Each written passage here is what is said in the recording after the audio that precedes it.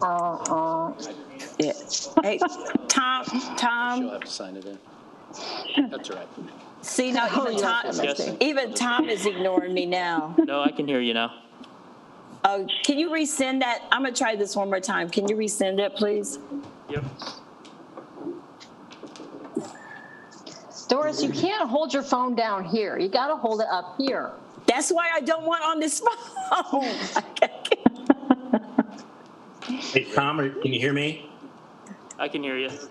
Alderman Hanauer just texted me and says he can't get in, so you might want to re-email him the link as well with his password.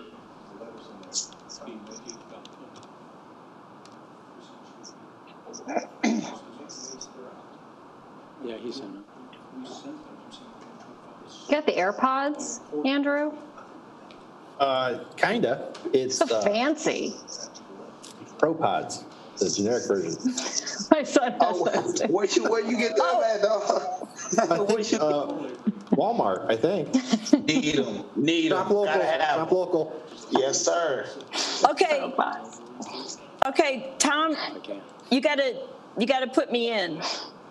Put me in, Coach. I don't smoke.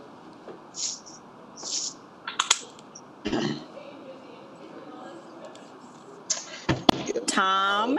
Yep, I'm working on it. Okay, I'm sorry. That's all right. Very demanding. I can see Doris. I can see you. I can see Doris. Yeah, I know, but I'm trying to get in on my laptop, and I think it's working now, but it says, please wait, the meeting host will let you in soon. I'm in the Cindy Brady position. I see Ralph. Doris, you left the meeting. I don't see Ralph. Register. I'm here. Oh, I'm back in. Okay.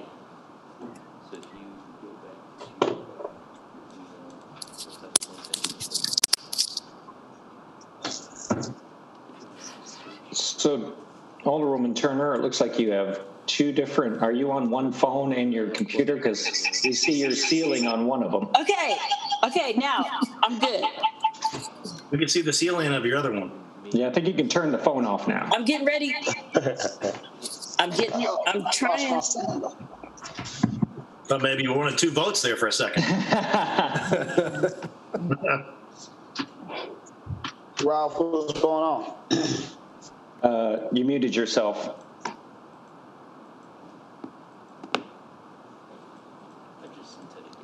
Okay. Here's a story of a lovely Cindy. Okay, can you hear me now? Yes. Yes. That was hard. I don't see you. I see you. Yeah, we see you. Very good. Oh, I see that.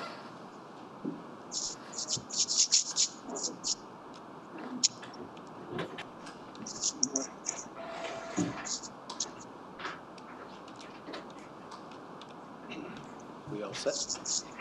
Everyone needs to just sit down and stop getting snacks.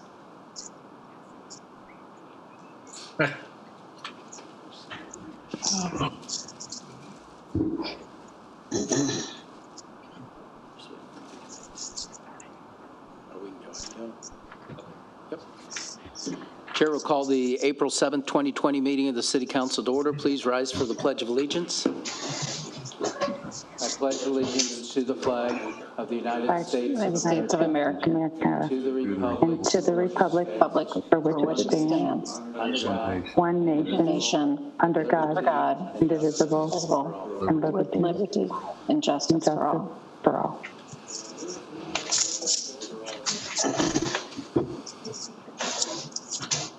Thank you.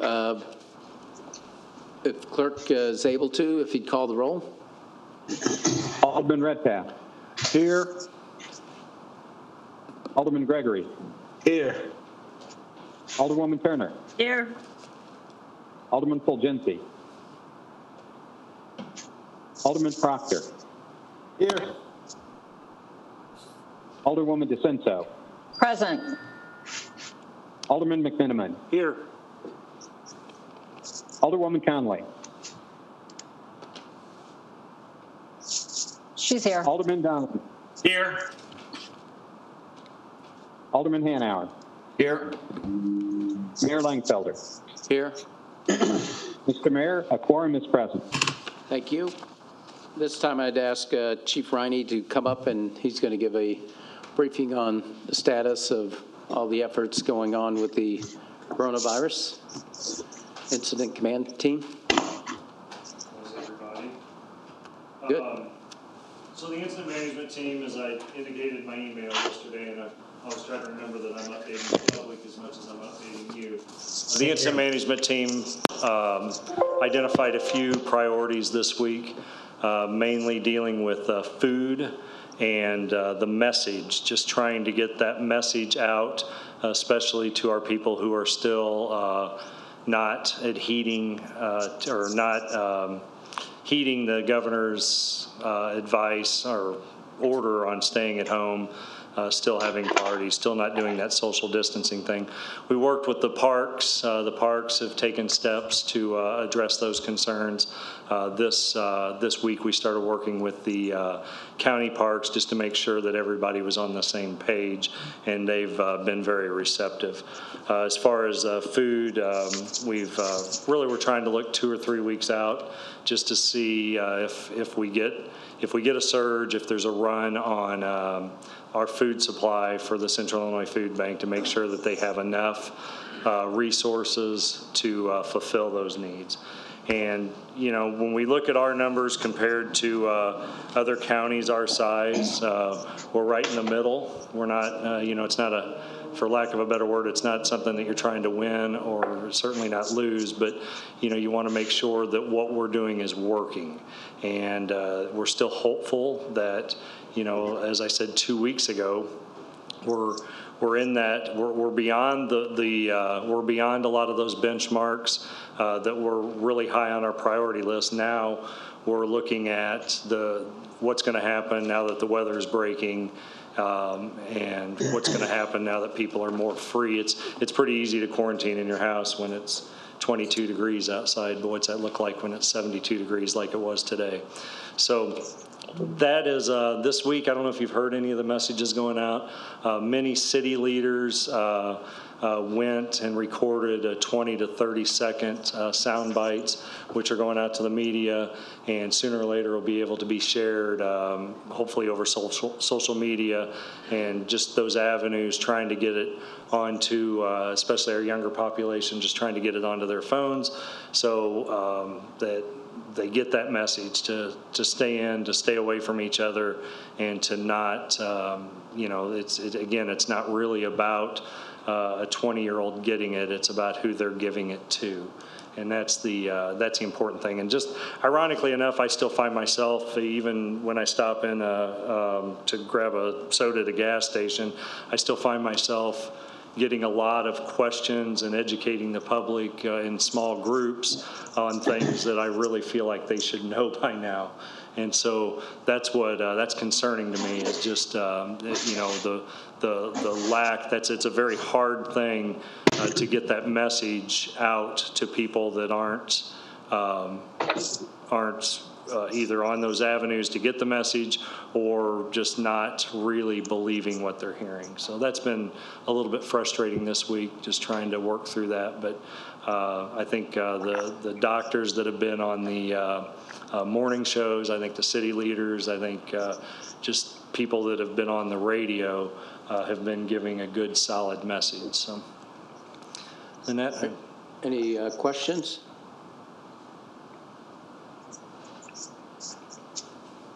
I don't know if anybody from the virtual group have any questions. Unfortunately, I can't see them. Yeah, we can't see your hands this week. So. Yeah, but if you'd want to speak up, if there's any questions, or just affirm no. I have a question, if you don't mind. Alderman Hanna. Alan, are we getting enough tests to do down here in Sangamon County, or are we still limited on the number of tests that we're allowed? You know, Alderman, I've always, I think I said it a couple of weeks ago, is we keep getting told that the tests are coming. I do know that they've relaxed some of their standards. I do know that they're no longer testing for flu A. I believe that to be factual. At least some clinics aren't testing for flu A. They're just going straight to the COVID test. We've heard a lot about this Abbott test that's coming. That is, it's a 5 to 15 minute test. And the governor spoke about it today, about just the only way you're really going to get your arms wrapped around this is when everybody can just get tested to see if they have it or not, and then they can make good decisions after that. And so I think the frustration at the local level is the same at the state level. So my short answer is no.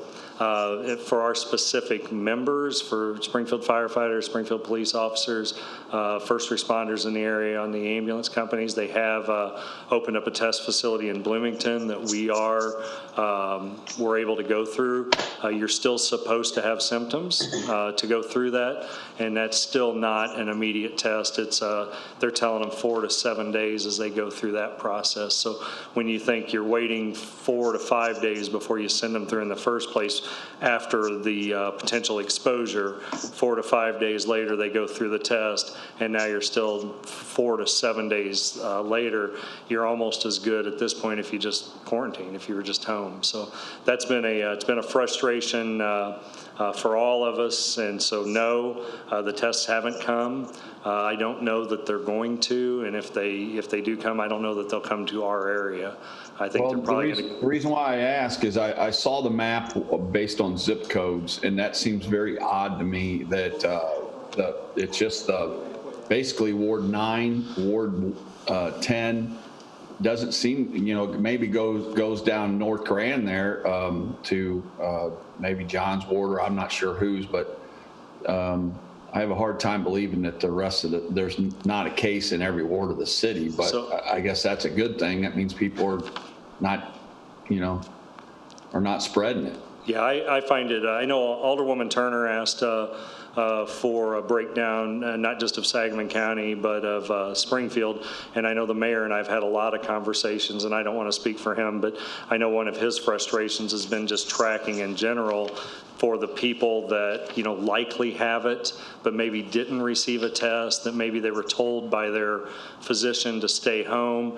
And those are, those are problems we're trying to work through, but it's almost impossible to know if somebody calls a telenurse and the nurse says, yeah, you sound like you got it, just stay home, come in if you have symptoms, come home if you have worse, come home if you have, if you develop those symptoms, that cough, the scratchy throat, the fever, I don't know that we'll ever know that answer. The one thing I've really been looking at closely, and I think I said it in the beginning, was just those cases per 100,000. And I saw that zip code reference that you're talking about, and I don't believe that for a second. There's no way every zip code in our community doesn't have at least somebody that's a high likelihood of that's home quarantine or home isolated on doctor's advice, just waiting for either to get better or for the symptoms to become worse. I find that hard to believe myself. And that map was from the Illinois Department of Public Health, and I don't think it includes the private testing labs. Yeah, that's exactly right, is one of the public health's, and that's something that we have worked with the hospitals a little bit, the private labs that are doing testing. Really Bloomington, the example I just gave, those are 2 private labs that they're sending those off to. They are reporting back, so that's good. But the other number we're having trouble tracking is the people that were positive but are now well. They're now cured. They're done with their they've gone through the process, they've gotten better, and they're no longer spreading or capable of spreading the virus. That's a very difficult number to track too, because it's not, Sangamon County Department of Public Health, while they do follow up with people and they're very good with that, obviously as the number gets, as it increases, that's going to be more difficult. And but it's really incumbent upon the person to report that back and to have that good factual actual information so that you can then drop them from the positive list. And Alderman Gregory, I think you have a question or comment? Yes, yes, Chief, could you talk to me a little bit on our process for our homeless population at our Salvation Army Community Center?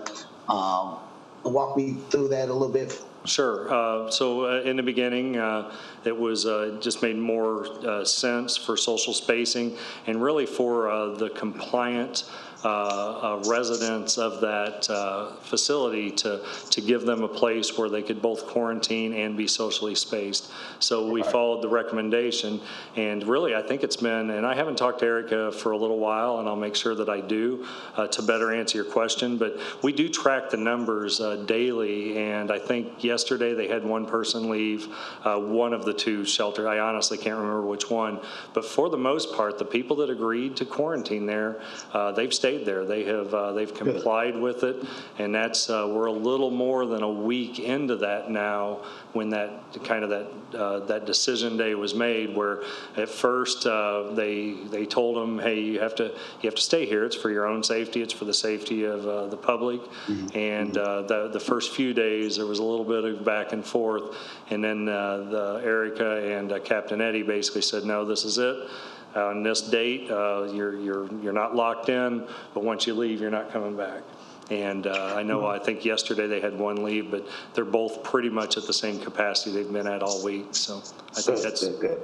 Okay, thank you. I had stopped by there earlier, and fine group there. It looks like everything is going well there, so I appreciate your hard work on that. Thank you. I agree with you. I was really pleased. I know there was one day when we moved them over there that I called dispatch because the fire watches were going to stop at the Winter Warming Center, and just advise them. And they sent an officer by, and he thought that there was nobody in there. So that spoke volumes to me that they basically the place didn't. There was nothing. There was no activity.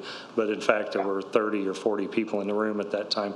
And when I say they're locked in, just again, I realize I'm updating the public.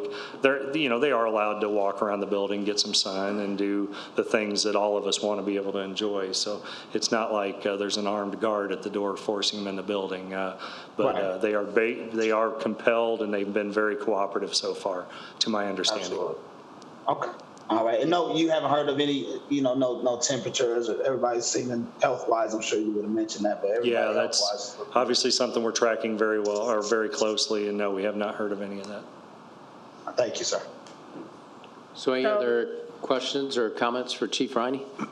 I did. This is Doris. Alderwoman Turner? So I don't know if this is probably more a comment than a question. I'm as we all have heard, the virus is disproportionately affecting the African American community. That's, we hear about it in Chicago, but it's everywhere. And I'm very concerned that I'm concerned about the entire city. Don't anyone misunderstand me. But I know that recently we have seen a disproportionate amount of activity, large gatherings, gun violence, those types of things that have been concentrated in wards 2, 3. I know there have been some things in 5. There have been some things in 6, and we just have to do something that's going to, in some way, impact this. I know that I know that we have the Illinois Department of Public Health is putting information out. The governor does his press conference. It's on social media and it's live every day. We have all of these things out, but everyone knows, or maybe everyone doesn't know, but messaging, in order for it to be effective, it has to come from trusted messengers in that community that people are going to listen to, and they're going to take heed, and then they're going to start passing along that information. And quite frankly, we have been silent in that regard. That's the one thing. I know I was so frustrated about it over the weekend. I put together a family PSA that I put out. So the other thing is that we need to do something that's going to discourage people from gathering. You can't just, we just can't continue to allow people to gather without some type of pushback. I know that I had the police go out to several pickup basketball games, and then I, contacted the school district and park district. They finally took the rims down, but people are still getting together with street parties. It's getting warmer. There's going to be more of that. So, we just have to do something. I don't know if it's ticketing people. I don't know if it's a curfew, but we just can't continue to be silent, because people are dying, and we have not seen the worst of it. Everybody says that the next 2 weeks are going to be extremely critical, and unfortunately, the way that we're seeing this virus trend, it is going to disproportionately affect those communities that are most vulnerable and in the least position to protect themselves. And we have to do that for them. We have to protect we have to protect everyone, but most especially those communities that are most vulnerable. So, again, it's not a question. I guess it's more of a comment and a concern that I have, that not only I have, but I hear it all the time from people who contact me either through social media, calls, texts, whatever. The community is, they're in a position where they just feel like they're on their own with regard to this, and they have no help, no assistance, nothing's really happening to reinforce what we all know we should be doing. We should be staying at home, and if we have to go out, practice social distancing, and that's just not what's happening right now. Yeah, I can speak to part of that, and then Chief Ronnie can speak to part, and then I think Chief Winslow's probably, he's listening, but he'll probably send some messaging, because that's the challenge from, I think you hit the nail on the head. What has to happen is with the peers, and especially with young people, they listen to each other. So we asked the Mayor's Youth Council to put out messaging. I think the social media aspect is helpful, and it's through Instagram and some of the, I'm not that tech savvy with young people, but we asked the young individuals to put out their own messaging that they could relate to, just like you have done. I think it's important that moving that direction. So it's just not incumbent to the elected officials, but your neighbors and everybody else putting out the messaging, reinforcing it as much as possible through different means or different modes of communication will be crucial. I think right now everybody's looking at the supermarkets, and we've said it, and it's a matter of keeping reinforcing. It's just like marketing. When you're looking at commercials, it takes 6 times to see the commercial to really sink in. It's no different in this instance. And with supermarkets now, you should just go with one individual. Previously, it was the family going or what have you. And I applaud. I think it was Menards that restricted individuals under 16 can't come in. And you're supposed to go just for those essential services. And I think people are finally getting the messaging with regards to that, but we have to keep pounding it, because as I walked over, I said, what a beautiful day. I didn't even realize how nice it was outside, because I haven't been outside. But it's important that we all reinforce it through the different methods that we can. But you're right, it's a community effort that would have to transpire, and I'm sure Chief Winslow will send correspondence with regards to the police and the challenges they face. The one thing I did recommend to him is that when the police get called to go out to break up a gathering, they should take someone from the healthcare profession, because they're there to really try to protect the individuals. But when the people see police, they view them as enforcers. Well, really what it should be is the public health or the medical person saying to the individuals that are gathering why it's important for you to take care of your own health. your family or whoever you're coming in contact with. That's why we're asking you to do your part, go home. But I think if the police go out there, break it up, I think they view it in a different aspect. So we are pursuing that with regards to having some medical outreach people to partner with the police department as they go out there and try to break up those gatherings and educate them, because that's what it comes down to. How do we educate the public? And, you know, with the pickup basketball games or what have you, it's all through the droplets and things of that nature. So you might think, oh, we're keeping our distance, playing horse or whatever. But if I pass the ball and it has my sweat on it, the other person catching it automatically got it if I had COVID. And so, but Chief, if you'd want to respond from Hold on a second. Mayor, I think that your youth council is a perfect avenue to assist in this. So, but I mean, are you just relying on them individually to do it? Or, I mean, are you pulling them together so that you know that this is happening, or that it's coming out in some kind of concerted way? I mean, I think it's good to be able to tell people, would you please do this? Can you please do this? But but pulling them together and, you know, kind of making it a group effort, I think would have more punch to it and have more of an effect to it, I think. The other thing about having a healthcare person go out, that's fine, and, you know, it is an opportunity for education. But I think that what we have to do, though, is, as a city, we have to put something out that says, we're not, you know, the governor has issued an executive order that, you know, stay home, no gatherings of more than 10 people, practicing social distancing. And if that doesn't happen, this is what will happen. I mean, right now, nobody cares because nobody has said anything to them other than the governor coming down. And, you know, that's the governor. That's someone far away, doesn't really impact me, doesn't affect me. I live in Springfield.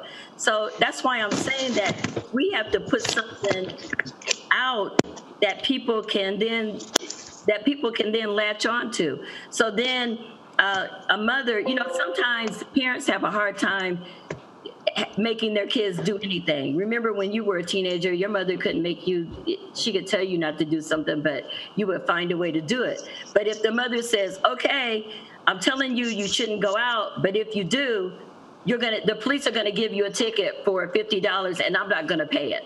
You know, there just has to be some kind of carrot and a stick here. And that's just one woman's opinion. I don't know.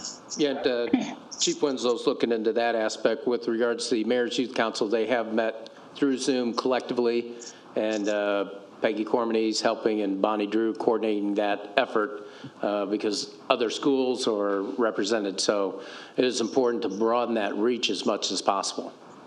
And then, if I can address the messaging, I don't want to get into the enforcement, but the messaging of it, you know, that is exactly what we are trying to do. But Alderwoman, I can tell you, it's a global challenge. It is very, very difficult to message people in a way that every group receives. One thing I said in the meeting when we were talking about it the other day was, you know, if you're good at messaging, that's what advertisers try to do every day to get you to buy Nike or Gatorade or whatever. And short of that global reach, it's very difficult. But one thing we did do is that I suggested Alderman Gregory and yourself.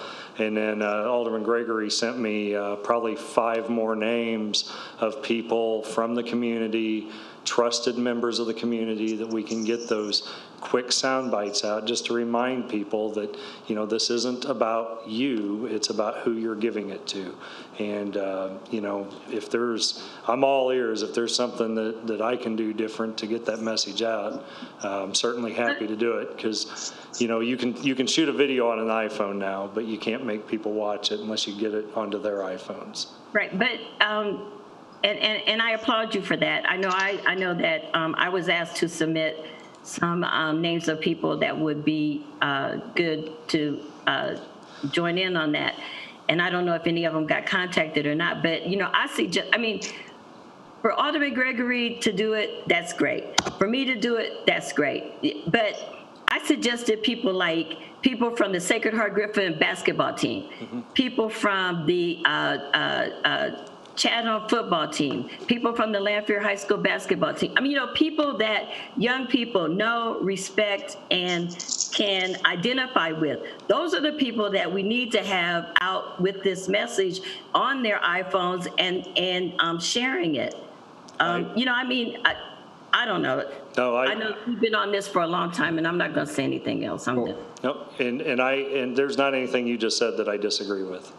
And do we even have it in our ordinances to where we can, I guess the question is part of this emergency declaration, do we have the ability to fine someone if they don't follow the what's in the declaration?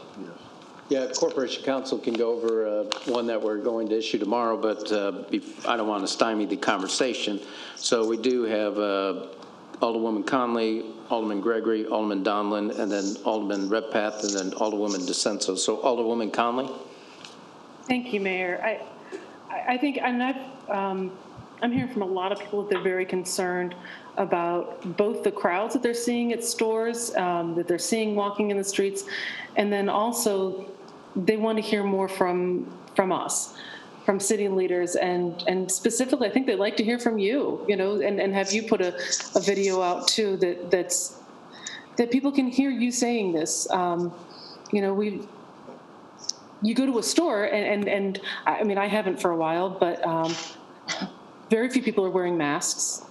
And I think we need to just show that this is something that should be done. We're all just playing our part right now. And, so we'd like to hear some more of that. Also, I would say I disagree. I think that if the police need to go and break things up, I hate putting them in harm's way for something like a basketball game, but the people who are out and gathering are putting all the rest of us in more harm's way. So there's got to be a compromise there. Yeah, that's a challenge that Chief Winslow can speak in depth. I've been on conversations with U.S. Conference of Mayors and all the mayors throughout the city or the state of Illinois. That's the one challenge for any department. You look what's happened to New York, Michigan. Their law enforcement's been decimated, and then it becomes a public issue with regards to protection. So Chief Winslow's taking great strides with making sure that we protect our police force, because if our police force is not protected, nobody's protected. And so he's moving in a good fashion. I support him totally. He's really taking a look at the issue. He understands the significance of it. And, we will be forthcoming with actions more stringent this week. With regards to the mask, I'd ask Chief Riney to speak to that, if you would. And the mask is more for individuals that are out so you don't infect others. It's not that you don't get it. It's more for you don't infect others. So if you want to speak to that, Chief Riney. I guess, Mayor, I just, since Chief Winslow, I think, is here, I can see his picture. Do we have sanitizing wipes and hand sanitizer in all of our police cars and Chief Rainey in our fire trucks? So I can speak to the fire department. We do an inventory daily. We track our use. We track how much we have. We were, for lack of a better word, a little bit lucky. Normally towards the end of the budget year is when we buy a lot of PPE. It's kind of the last thing that we usually pull the trigger on going into the next budget season. So this, from that aspect, couldn't have hit at a better time. But just for example, our gloves, we probably had 9 months worth of gloves, but now you're wearing them more often. You're decontaminating the apparatus with them. You're decontaminating the workplace. Normally our station cleaning, the deep cleaning, was done every Saturday. That's being done every day. So that does cause a drain on our PPE. It is starting to trickle in. We've not run out of anything yet. except for small gloves. I believe that was the only thing we ran out of, but we don't have many that use small gloves. But our gowns are the biggest concern, and I was on the phone with a vendor today, for example, asking him about gowns, and he said, yeah, I just filled an order for a hospital for 200,000 gowns. So that's the kind of, that's what we're competing with. And I'll be honest, their need probably is more than ours as far as that goes. We do have backups. When we run out of gowns, we can go to more expensive light hazmat suits, for lack of a better word. They can be deconned, but that can only happen so many times. And it's not the price of them. It's just that then once you run out of those, what do you have? And we've really wanted to save those suits for if and when this gets more severe, if the numbers go up.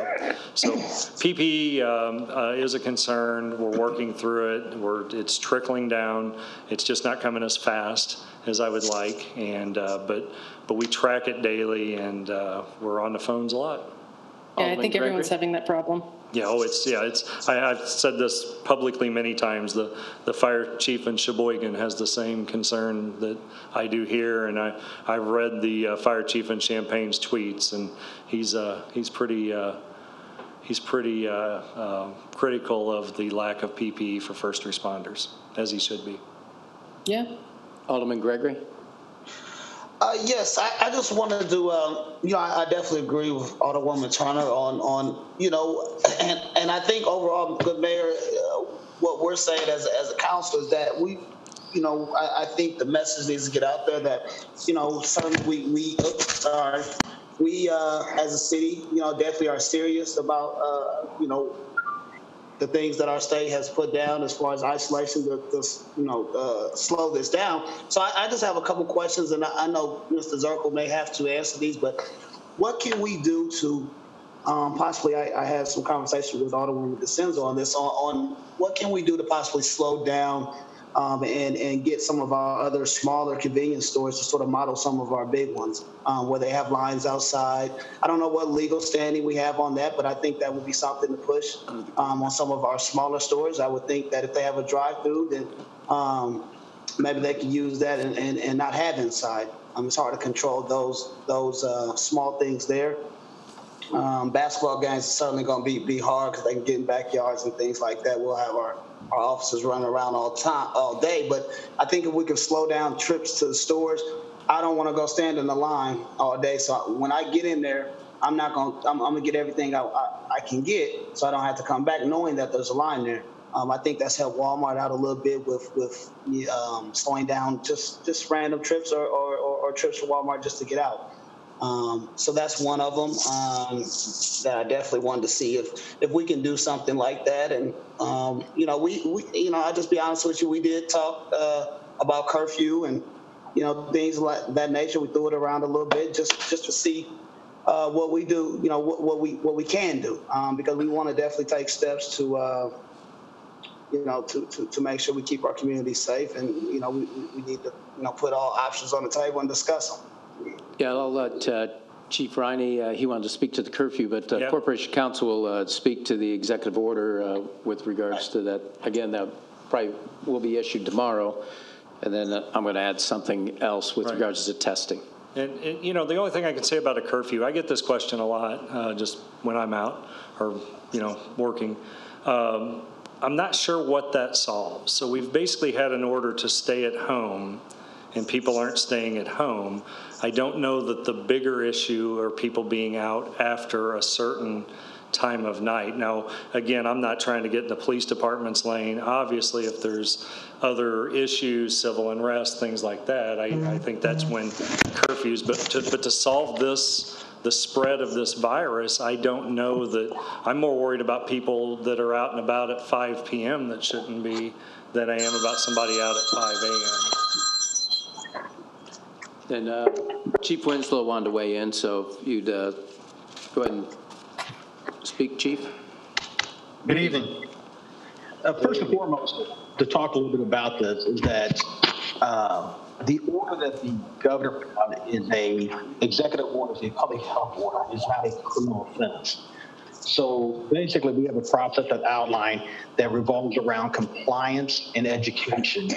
And as a last resort, someone will be issued a notice to appear or notice to arrest you to appear in court. We've been dealing with the state's attorney's office and our legal advisor on this since day one. And to be frank, the orders were just way too liberal, to be honest. People have called, they've interjected things that aren't in the order. For example, a basketball game is not a violation of the order if it's on their own private property, on their driveway, et cetera. If they want to have a basketball game with less than 10 people, they can do it. It may not be the wisest choice, but they're allowed to do that. We have been going to those kind of calls, educating people, trying to get compliance. And most of the time, we've been very, very successful in that. But again, you know, there's a lot of things people are interjecting into the order that are not a violation. One is barbecues on a driveway, neighborhood barbecues.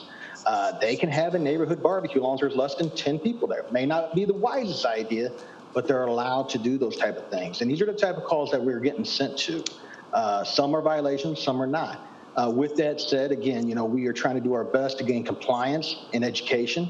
But if they don't comply, then what they do is they get a notice to appear in court for a violation of obstructing a police officer.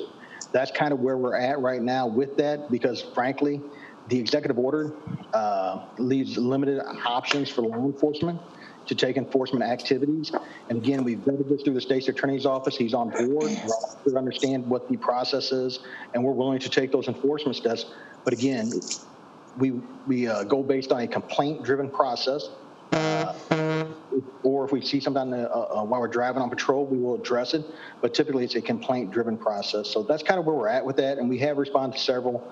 The issue has to be that people have to take it seriously. Most of the people are aware of it. It just comes down to they just don't think it's going to get to them. So that's kind of what we are up against. You know, you would think that calls for service would be dropping during this time, and Frank, it's not. Our calls for service were up slightly, I believe, for the month of March. And those are kind of things we're dealing with, the nice weather, et cetera. People are out of school, so they're just out and about. Parents need to get involved in this. They need to take control of their kids. They need to make sure that they are trying to hold them to a standard of stay at home. But even as parents and adults, there's a lot of things that there's nothing that says I can't just go drive around in my car all day. Even though there's a stay-at-home order in place, I can perfectly drive around all I want. I can go to the parks, and I can walk. I can do whatever I want to do. And the vast majority of our complaints have been driven around the park, but we have shared that information with the park police as well as referred them to the park board. So we're doing our part there. I do have a correspondence I'll send you folks later on today or tomorrow, and you guys can review it. But some of the options we have out there, but that's kind of what we're dealing with right now. Alderman Donlin, thanks for waiting. Thank you, Mayor. Can everybody hear me okay? Yep. Yes. Good evening, everyone. Just a couple things to follow up on Alderwoman Turner's comments. You know, really what I heard was a request for consistent messaging. And we have obviously a communications director I think does a good job.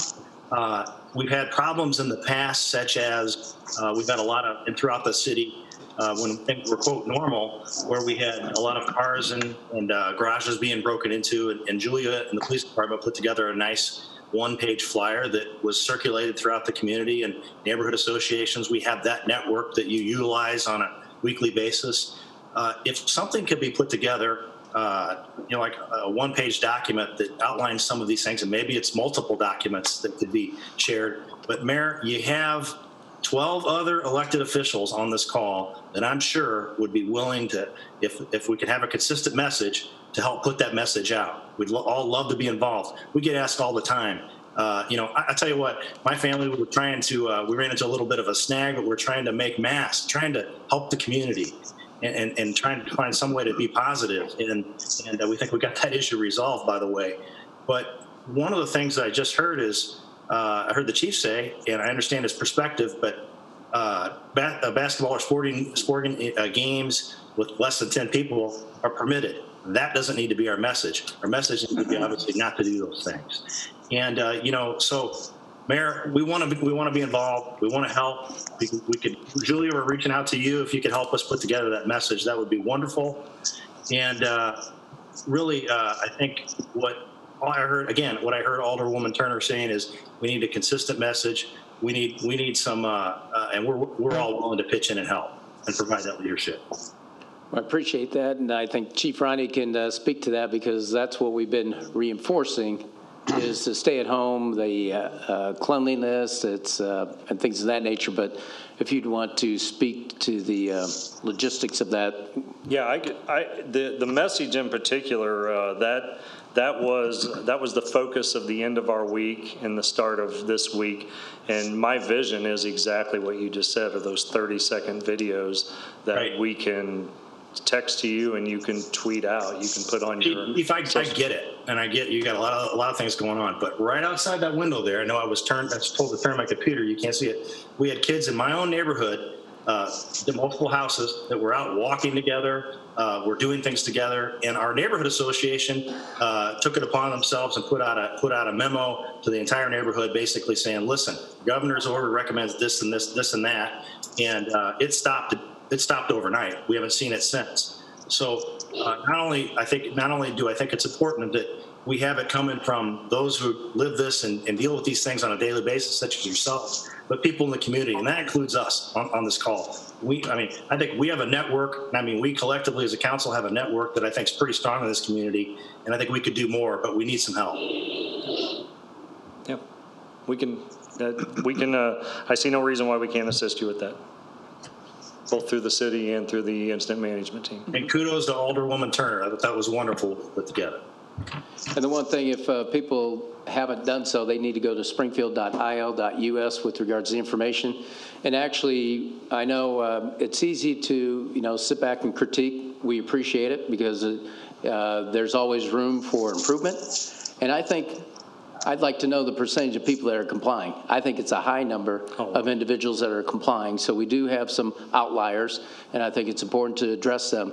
But the one important fact that we have, or important tool that we've been utilizing, that goes to your point, Alderman Donlin, about neighborhoods, is our neighborhood newsletter. Every week, communications director sends out constant messaging, reinforcing the messaging. So I know some of the aldermen have taken information off that and posted, which we really appreciate it, and boosted out to your network, and that's what it's all about. How do we keep reinforcing the messaging? So I think it's a combination, but we'll come up with new ways of improving information and new ways to look at it, because some of the other information might get stale after a while. So we will continue to do that, and appreciate your insights on that. They want to see you, Mayor. They want to see you get creative, get out there in the little bitty white legs and run around in that backyard. Yeah, that's right. Stuff like that. Sometimes they want to see me, sometimes they don't. I got 1,000 family members. All y'all do something, man. So it's just about being creative. We got to get out and connect with our people. So, Alderman Redpath. In reference to the shootings that have been going on, I want to congratulate Chief Winslow and his team, because they are cracking those people down. They're putting people in jail, and they're cleaning it up, and I guarantee you they're all over it. And Chief Winslow, you guys are doing a good job. Keep that up. The thing is, I go every morning to my farm to work, and I stop and have to buy materials at Menards, and I seen where they they're keeping children out of there because they were running through the store and that kind of thing. So that's a big help for everybody. But one thing I have observed when I go into the building materials places is 90% of the people, maybe 95% of the people are wearing masks. And it's a big deal. I carry a mask in my car with me when I go to stores, and I wear it. And I know Alderman McMiniman wore his tonight. I left mine in the car, sorry. But the bottom line is that people are complying. They really are.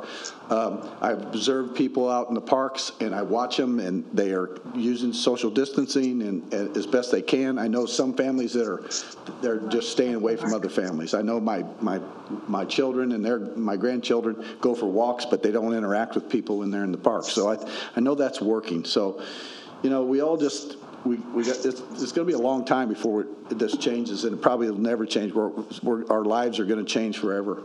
So I think it's important for us, and as Alderman Turner said, it was great comments, and we all need to reach out to our constituencies and try to get them to comply. I put a letter out in my ward, and a social message out in my ward, and for people asking them to please comply and to try to stay safe. So every one of us got to do what we have to do to make this work.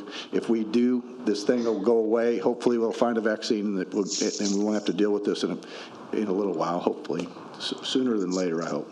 Yeah. The only thing, the one thing that I caution people is there's not going to ever be a date that we get to circle on the calendar to say this is when it ends, and the next day everything will be normal. And that worries me as much as anything. It does. And everybody wants to get back to normal, but it's not going to be soon. And hopefully we can graduate back to moving back to normal somehow, but it's going to be a long time before we find a vaccine for this thing. Alderwoman DeCenso, thanks for waiting. Absolutely. We had a lot going on in Ward 6 this past weekend and the week before. And, I think hearing Alderman Redpath speak, it's a different experience over in Ward 6. I went to Walgreens for the first time since the lockdown, and I was the only one in there with a mask. No one's social distancing. You can go by Washington Park any day of the week. I'm afraid to drive by there right now. It's so packed. It's like a mob scene over there. So, and this, again, I have to echo the basketball games aren't in the executive order, but we have the discretion to do that. And barbecues aren't in the executive order. We have the discretion to do that. There are things that we need to do because people are not protecting themselves. And that is our job. I don't want to be the police, and I don't want to make more work for the police. But if anyone says they don't know there's a stay-at-home order by now, we're into, week 3 here? It's just not true.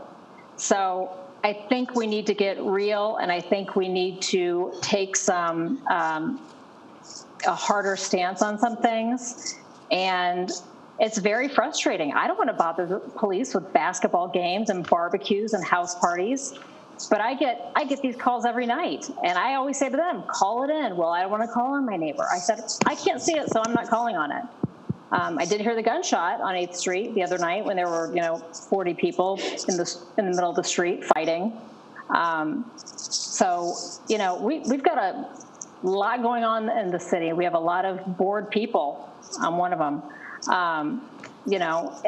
We have to take a stronger stance, or this is just going to get worse. I mean, we have no idea how long this is going to last. And if this is just the beginning, and weather's getting nicer now, weather's great now. I did see snow in the forecast next week, though, so it's actually kind of exciting. Yeah. Yeah.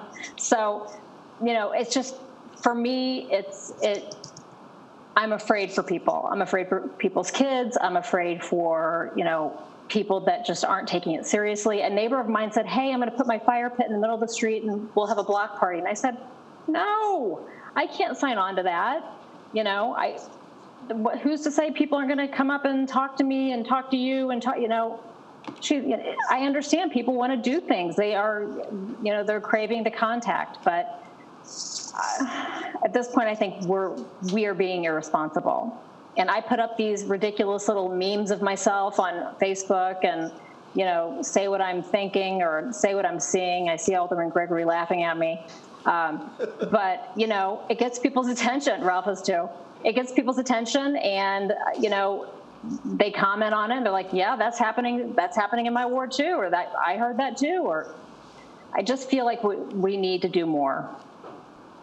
Yeah, I think you hit on a very important point is some people don't get it. And the reason they don't get it is the numbers. And I've talked to Chief Riney because I'm pretty frustrated because we know people go to social media and individuals are saying, I know I have it, I can't get tested, while others are being tested that don't have the symptoms like I do. Correct. And so what needs to be communicated is the undiagnosed individuals at home that have been quarantined or being treated.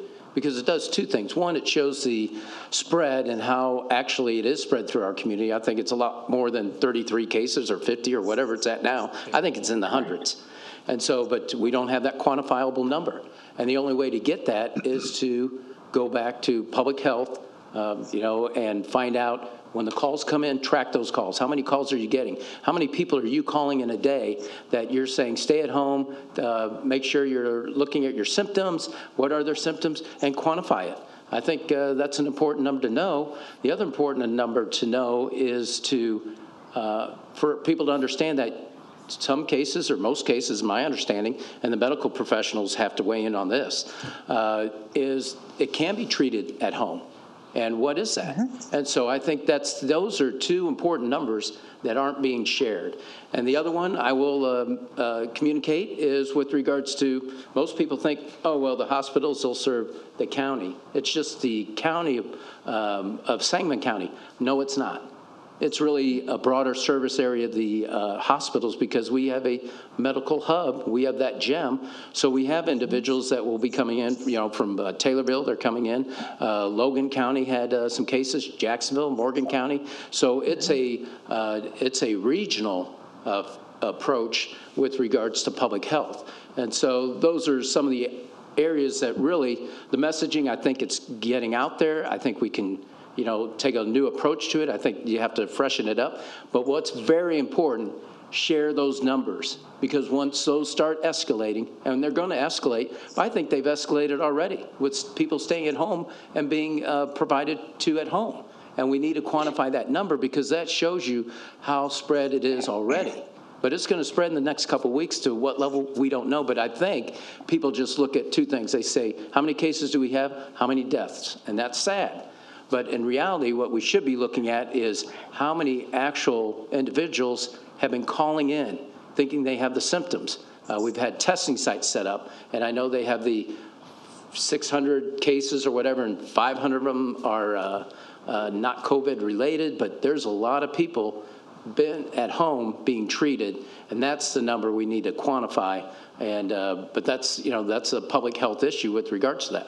I don't know if Chief Riney wants to weigh in on that or not, but I think that goes to the point which you're raising, Alderwoman DeCenso, is I think, or someone mentioned the carrot and the stick. One is the fear factor.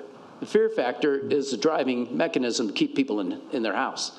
I mean, that's really the one that will do it. And I think some individuals that are out there, like you're explaining, don't have that as of yet. And that's why it's important for the medical professionals to explain the health aspect to individuals, what harm, maybe not to themselves, but to their family, to the individuals that are, have ailments to themselves at different ages, that it could, impact mortally, which nobody wants to see. So I think it's the education aspect, and it's a challenging issue, but we'll continue to move in that direction.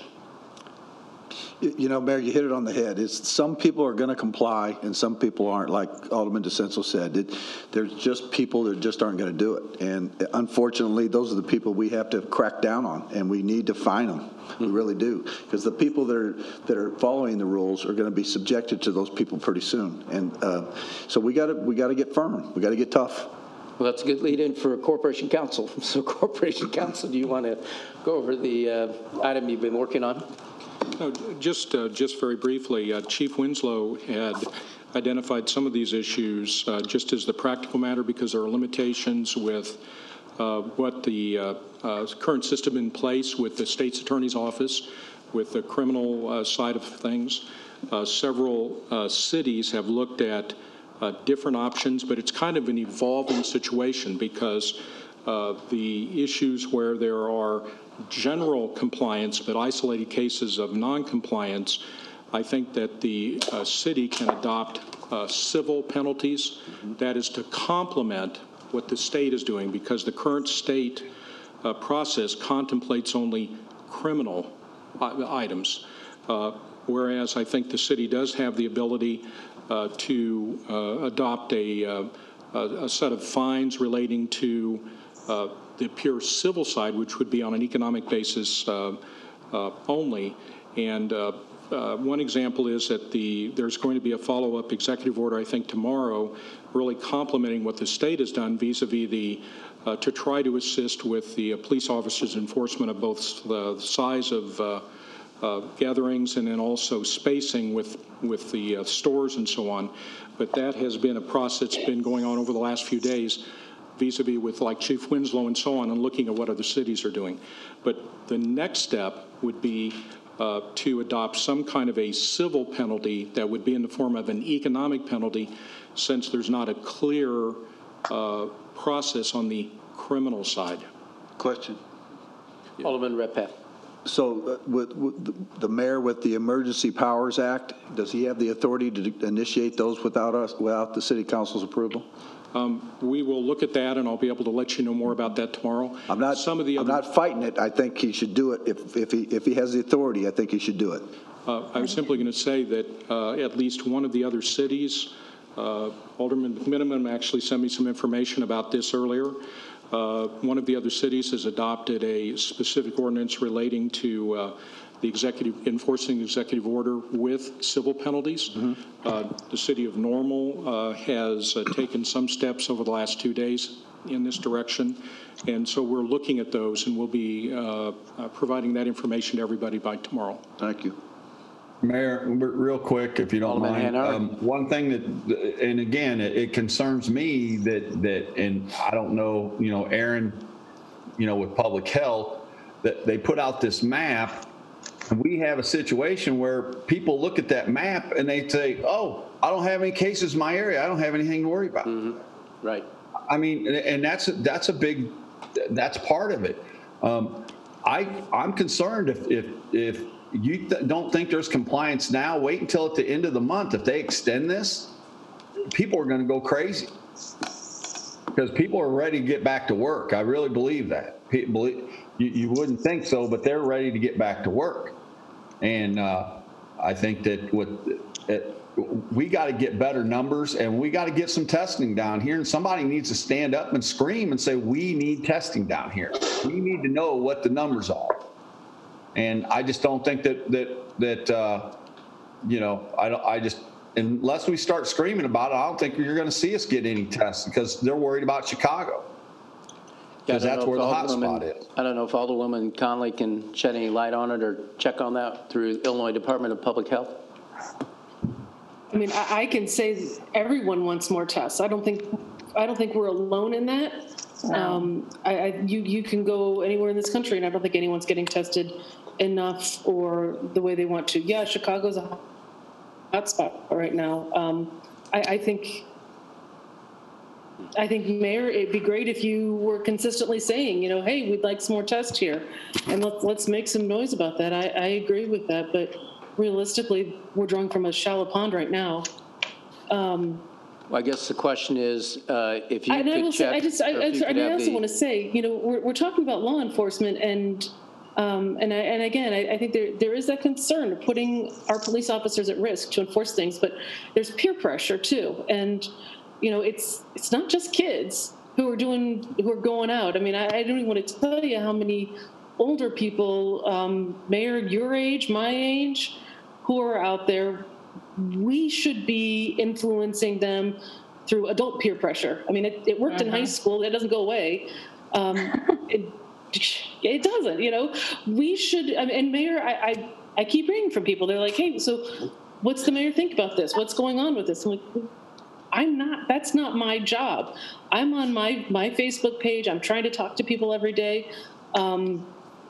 People want to hear from all of us, but they'd like to hear from their mayor too. So if we can, any way we can to influence behavior, it's not just tickets. It's not just punitive. We're all trying to bring our own peer pressure to this situation and influence people to make good decisions. Great. The question, though, was with regards to Alderman Hanauer is why the numbers, if you have a contact at the Illinois Department of Public Health, is going in and out, with regards to the numbers in the areas that aren't covered with the zip code. And so I don't know if there's someone specifically we can talk to. That'd be helpful. I'd ask Gail at the county health department to look into that and also to look into getting Springfield numbers. So I think that's who can probably expedite getting that information. Good, because I was going to send her an email too. Thanks, Doris. Yeah, I asked her last night. Yeah, I believe Chief Riney's shared that information or that concern previously. So that's, yeah, it's, there's an issue. So if we had someone at the state level, it's my understanding that the tests, especially at the hospitals that are from the private sector, they send them through Illinois Department of Public Health, and then it funnels back through locally. So there's a disconnect somewhere there, and that's what we need to get at. Alderman McMenamin. I agree that the uniform messaging is important, and we need as many people talking about this as we can, and especially the experts. You know, we've got a unified command in the county, and that's a good body of experts. We've got all our health officials out there. Mayor, I've heard you on the radio numerous times speaking to the public. We've got the city council meeting right now. But what I'm really impressed by so far is we've got a very large number of senior living situations in the Springfield area, assisted living, nursing homes, skilled care facilities. And what I see is that we've got some very good activity, precautionary and care activity going on there. I know the one nursing home I visit went to lockdown 3 weeks ago. 3 weeks ago they went to lockdown, and they followed that up, no communal eating.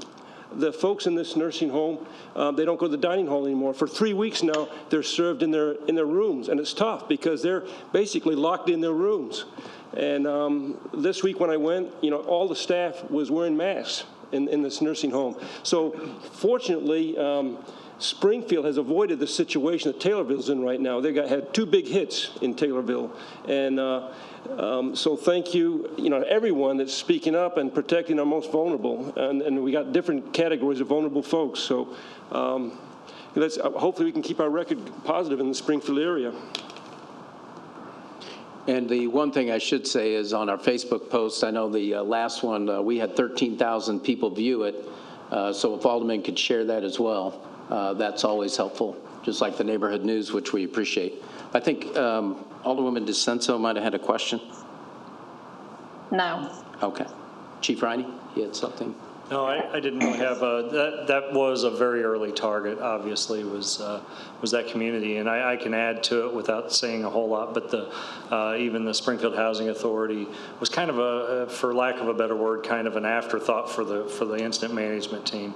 What are we doing for them? And when we reached out to them, they had already done a lot. They had already taken steps to, make sure that people were not having visitors, the common areas, the washing of the elevators, the same thing that's been the biggest problem in cities where we stack our people on top of each other, that we wanted to make sure that, and they had received that message loud and clear, even really before we reached out.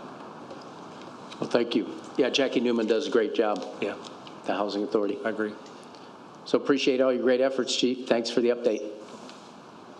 Chair will entertain a motion to dispense with the reading of the minutes of the March 17, 2020 City Council meeting and approve the minutes. So move. Second. Been moved second. Any discussion? All in favor, say aye. Aye. Aye. Opposed, say nay. Motion carries. Chair will entertain a motion to incorporate the pre-council first reading of ordinances into the record of this City Council meeting. So moved. Second. Been moved second. Any discussion? All those in favor, say aye. Aye. Aye. Opposed, say nay.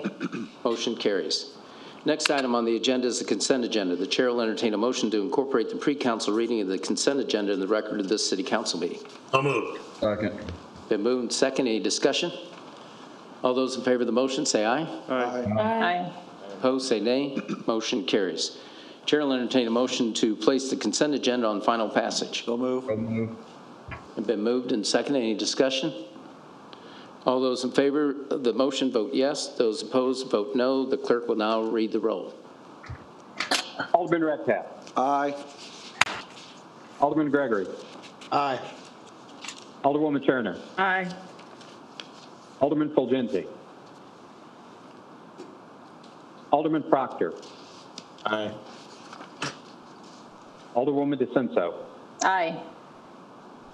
Alderman McMenamin. Aye. Alderwoman Connolly. Aye. Alderman Donlin. Aye. Alderman Hanauer. Aye. 10 ayes and no nays, Mayor. Thank you. Chair will entertain a motion to remove agenda number 2020-125, an ordinance with regards to the rail project. So move. Second. Second. Been moved and second. Any discussion? All those in favor of the motion say aye. Aye. Aye. Opposed, say nay. Motion carries, and this will be read in the regular order. Next item on the agenda is 2020-119, an ordinance approving a professional services agreement with the Energy Authority, Inc., an amount not to exceed $76,000 for the services required to manage the request for proposal process for future capacity and energy needs for the Office of Public Utilities. Motion to amend. Second. Yeah. Been moved and second to amend. And what's the amendment? Yeah, Mayor, I'd like to, it's a kind of a floor amendment because of all this, but I would like to ask the Energy Authority shall keep a log on all communication between anyone at the City of Springfield and T regarding this RFP. The log will be presented to Alderman prior to the release of the RFP, and the final RFP will be sent to Council Coordinator Tim Griffin to the Alderman for their review prior to the release. Second. So it's been moved and second to amend the ordinance for the Energy Authority to keep a log with regards to any correspondence with city officials prior to the RFP, and then issue the finalized log to the Alderman and Council Coordinator and the Mayor's office as well. Yes. Correct? Thank you. Yes. Any questions? Yeah. All in favor of the amendment, say aye. Mayor? Oh, sorry, someone had a question? Aaron? I'm having some internet issues. Alderwoman Conley? Motion was to present the report to council prior. She's breaking up. So if you. Yeah, sorry. Aaron, what this is for is so that, number one, I want to make sure that this goes out and we don't have any biasness or anything like that to where everybody can bid on it. I also, I want to make sure that we don't have any outside, any undue influences in this RFP to I want it to be the lowest price energy that we can get for our ratepayers. And I'm afraid that we're going to have some outside influences come in there. So I want to make sure that they keep a log, and that's what it's all about. Okay, and I just to be clear, you asked that the council get the report prior to it being publicly released. Is that correct? Correct. And the log both come before us. Right. Okay, thank you. Sorry. Any other questions on the amendment? All in favor, say aye. Aye. Aye. Aye. Opposed, say nay. Motion carries. Chair will entertain a motion to place agenda number 2020-119 on final passage as amended. Is there a motion? So moved. So moved. Been moved Second. and seconded. Any discussion on the ordinance as amended? All those in favor of the motion vote yes per the roll call vote by the clerk. Alderman Those opposed, Redpath. Aye. Alderman Gregory. Aye. Alderwoman Turner. Aye. Alderman Fulgenzi. Alderman Proctor. Aye. Alderwoman DeCenso. Aye. Alderman McMiniman. Aye. Alderwoman Conley. Aye. Alderman Donlin. Aye. Alderman Hanauer. Aye. 10 ayes and no nays, Mayor. Thank you. Next item on the agenda is 2020-120, an ordinance authorizing payment to the Energy Authority, Inc. and Mid-Continent Independent Systems Operator, Inc., the transmission schedule fees for the fiscal year 2021 in the amount of $4,684,391 for the Office of Public Utilities. Chair will entertain a motion to place agenda number 2020-120 on final passage. So moved. Moved and second. Any discussion? Is anybody here? Mayor, real quick, Yes. I had asked about, and I think they sent it all. At first, I didn't think the numbers added up, but this is just, we have to pay this to MISO, so I was good with it. Last week, I had asked for response, and they did receive it. I did receive it, so. Yeah, Doug Brown's here. He'll do a quick overview real quick. Thank you. Yeah, just basically the the numbers, the way they were listed in the thing is kind of hard to follow in the long write-up, but basically there was a subset of numbers out of that group, out of the 4.2 million that basically was subdivided into to show what the differences were between the Schedule 26 and the Schedule 26A charges were. So just sent a follow-up email to the alderman and kind of explained that situation, and I think he cleared it up. Alderman Redpath. So Doug, now that we're getting ready to phase out 31 and 32, next year, these numbers are going to start reducing or go away. Is that correct? No, these numbers are basically for the, basically paying our share of transmission costs in MISO, and it's based upon our load, not generation. Okay. And that's due to the improvements to the grid? Correct. Okay, thank you. Thank you very much, Doug. Any other questions? All those in favor of the motion vote yes. All opposed vote no. The clerk will now call the roll. Alderman Redpath. Aye. Alderman Gregory. Aye. Alderwoman Turner. Aye. Alderman Fulgenzi. Alderman Proctor. Aye. Alderwoman DeCenso. Aye. Alderman McMiniman. Aye. Alderwoman Conley.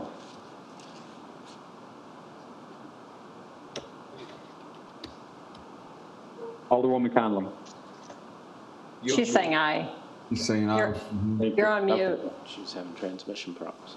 Aye. Alderwoman Donnelly. Aye. Alderman Hanauer. Aye. 10 ayes and no nays, Mayor. Thank you. Next item on the agenda is 2020-121, an ordinance approving and authorizing execution of a lease agreement for 4121 Greenberry Road, Site 95, for the Office of Public Utilities. Chair will entertain a motion to place agenda number 2020-121 on final passage. So move. Is there a second? Second. Second. Been moved and second. Any discussion? So, Alderman Redpath? so Doug, can you tell us exactly what this is going to encompass? What offices you're putting in there, please?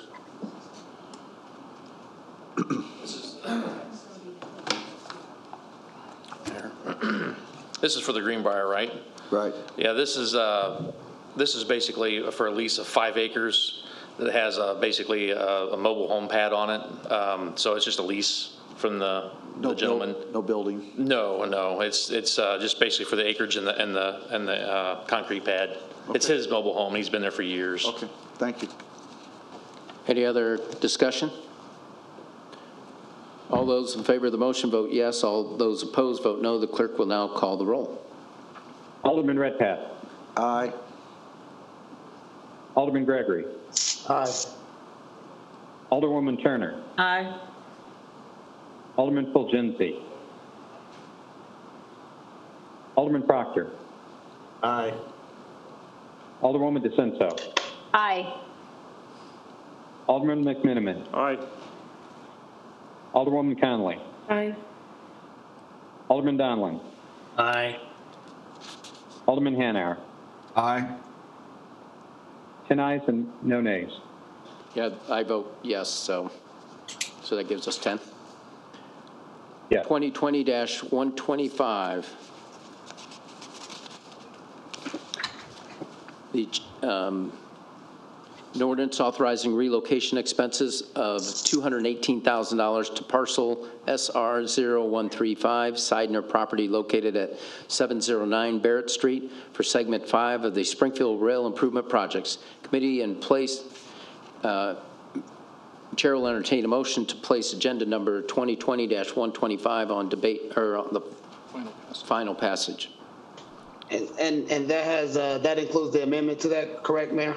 Okay. It would be a separate motion for the amendment. Yeah, Alderman Gregory's making a motion to amend. Is there a second? Second. Correct.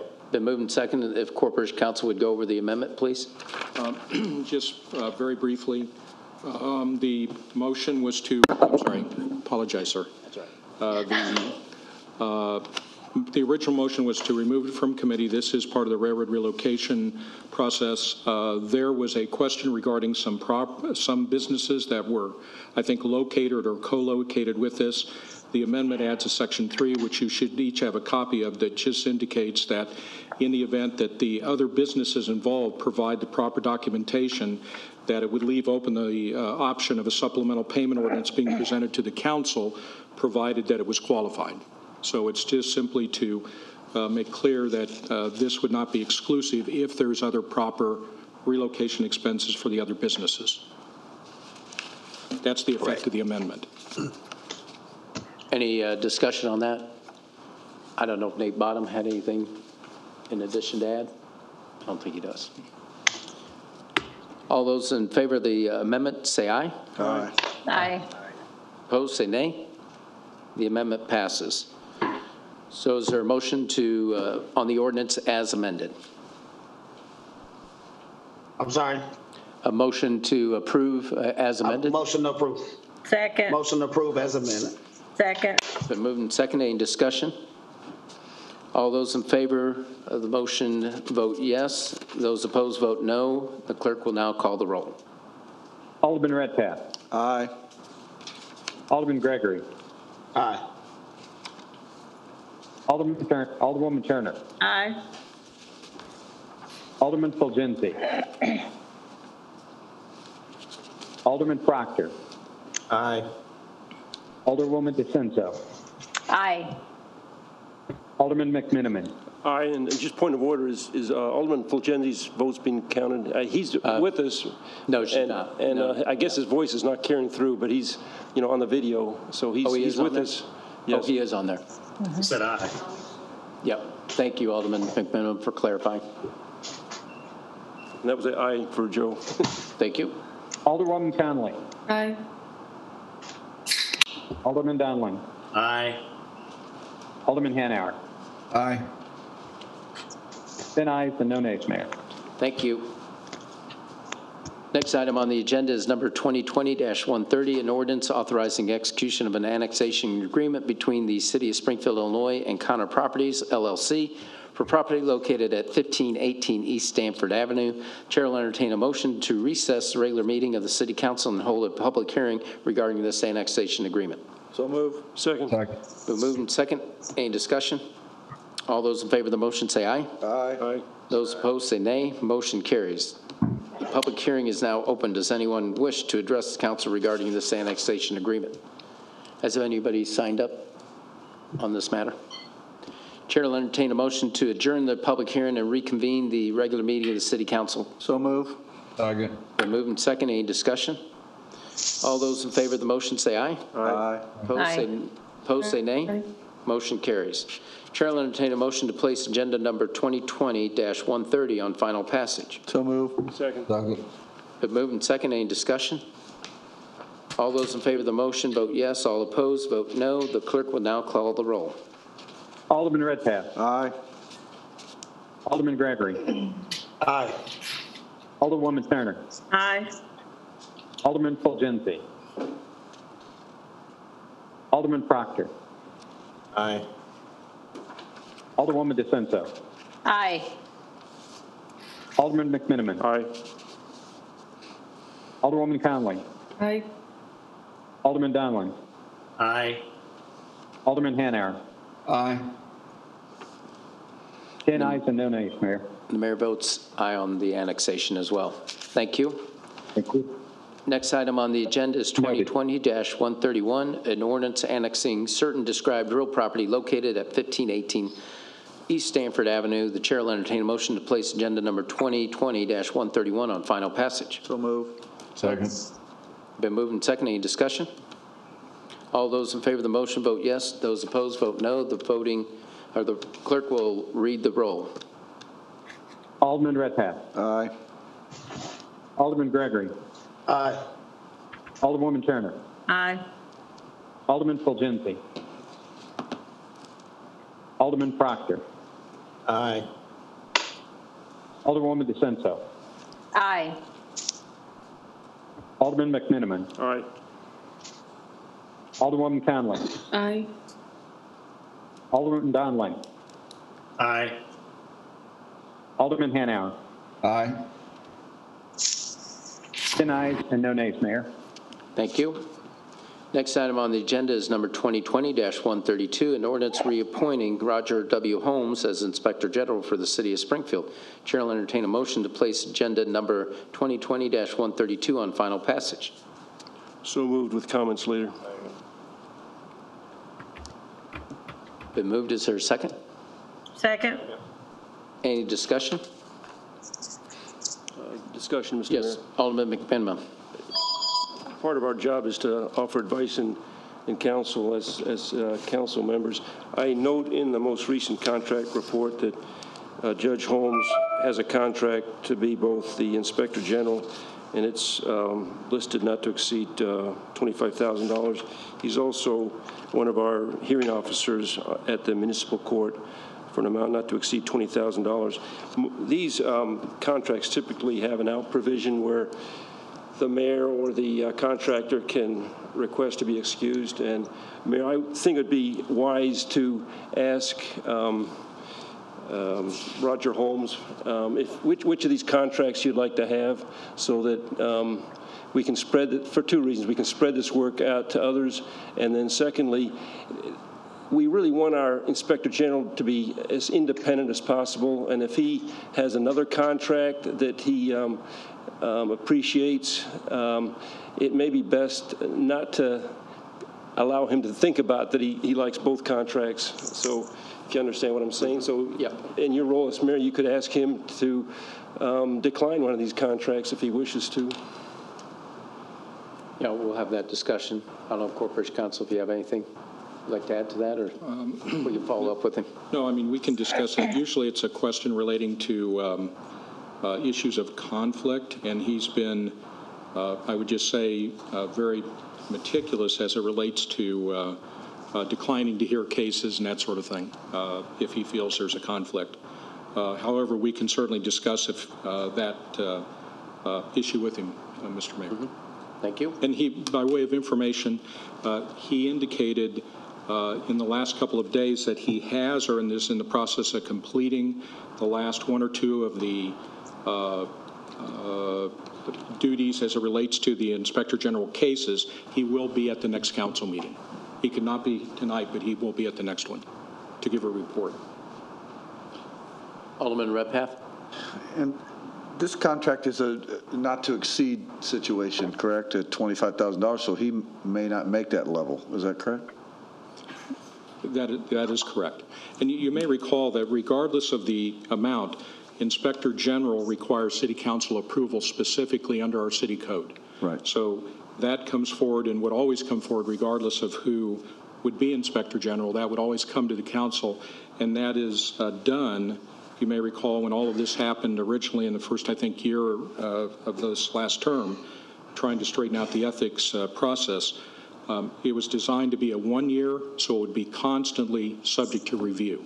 So these are 1 year at a time, and it requires City Council approval for the Inspector General to serve as an Inspector General year by year. So in the event there's an issue. My point being is that he is only going to charge us what he's working. I'm sorry, that is correct. It's not to exceed, so it would be whatever it is up to that maximum. Thank you.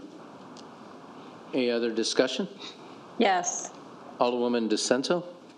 Alderman McMiniman, I agree with you. I think we are seeing far too many of the same faces on boards and commissions throughout the city. I know there's an upcoming, the new housing board. We have some people on there that are on other boards and commissions. And there are a lot of people in this city that really want to be involved and that would love to have a seat at the table. So I think that, you know, as a council, we need to be aware of that. And I don't think we need people serving in multiple functions. I think we need to, if if Judge Holmes is going to be the Inspector General, then he doesn't need to be the admin law judge. There's other people out there, and I feel like we recycle a lot of the same people over and over and over. So let's give some other people a chance. Any other discussion? All those in favor of the motion vote yes. All opposed vote no. The clerk will now call the roll. Alderman Redpath. Aye. Alderman Gregory. Aye. Alderwoman Turner. Aye. Alderman Fulgenzi. Alderman Proctor. Aye. Alderwoman DeCenso. No. Alderman McMiniman. Aye. Alderwoman Conley. Aye. Alderman Donlin. Aye. Alderman Hanauer. Aye. 9 ayes and 1 nay, Mayor. Thank you. Next item on the agenda is 2020-133, an ordinance approving the reappointment of Mary Muscianti to the Lincoln Library Board of Trustees. Chair will entertain a motion to place agenda number 2020-131 on final passage. So moved. Second. Been moved and second. Any discussion? All those in favor of the motion vote yes. Those opposed vote no. The clerk will now call the roll. Alderman Redpath. Aye. Alderman Gregory. Aye. Alderwoman Turner. Aye. Alderman Fulgenzi. Alderman Proctor. Aye. Alderwoman DeCenso. Aye. Alderman McMiniman. Aye. Alderwoman Conley. Aye. Alderman Donlin. Aye. Alderman Hanauer. Aye. 10 ayes and no nays, Mayor. Thank you. Chair will entertain a motion to suspend the rules and place agenda number 2020-144, an ordinance approving the final plat of Gales Minor subdivision for the Office of Public Works on emergency passage. So moved. Second. Been moved and second. Any discussion? Yeah, Mayor, if I might. Sure, Alderman Hanauer. This process, this was a minor change in the at Piper Glen. They were adding 2 lots. One of them is up for closure here rather quickly, and that's the reason why we need to kind of move on this. We need to look at it. A little bit was on our side, but then some of it was on their side. But for me, we need to look at this process when you've got a neighborhood and, it just took too long. They had to do some surveying and all that I don't know if it was necessary, but I think we need to look at our code on some of these things and see if we can streamline it, because we got to be easier on businesses. It's just crazy how much they had to spend and all the stuff they had to do for 2 or 3 lots. So, but I'd appreciate passage on this so that they could meet the closing date. Alderman McMiniman. Alderman Hanauer and I had exchanged some text messages or emails about this, and I agree with the merits of this emergency. I think we may have a problem, though, if we didn't publish the emergency back on Friday. We have to give 48 hours notice for emergency passage. So I'm not sure if that took place. I don't see it listed on our agenda today as emergency. So I want to help you on this, Alderman Hanauer. I mean, if you want to call it an emergency meeting, I think that would get it done sooner than if we wait for 2 weeks. That's complicated in everyone's schedule, but I think we got to follow our rules. If something is going to be on emergency passage, it's got to be on the agenda 48 hours in advance. Well, I thought that it was going to be on emergency passage, and I don't know if Nate's on, but we originally, it was my understanding, it was going to go to emergency passage and be on the notification out, on Friday. When I got everything Friday, I didn't get to read it until later, and it did not make it. I caught it that it wasn't out, wasn't on emergency on the agenda. I don't know what the rules are, I'm just trying to help keep a closure, closing, so that they don't have to wait forever again. I think the Corporation Council will weigh in, but it does list it. Unfortunately, I think the clerk didn't get posted on the agenda as emergency, but it is posted in the listing of ordinances as emergency, so it's just not in the right position. Is that correct, Corporation Council, if you'd like to explain I think the question that's being asked is, can the City Council suspend its procedural rules to address this tonight by virtue of a two-thirds vote of the council? The separate issue of the 48 hours notice is really relating to the Open Meetings Act. This is published and on the agenda, so it may be taken up provided it's consistent with our rules. It is part of the agenda. It's on the listing of ordinances. It may not be the most perfect practice. However, I believe the council does have the authority to waive under Robert's Rules of Order, under our order of procedures that's adopted, to waive application of the rules. I believe it has complied with the Open Meetings Act because it's on the agenda and published. You could not take action on an ordinance that's not on the agenda. That's where we get into some...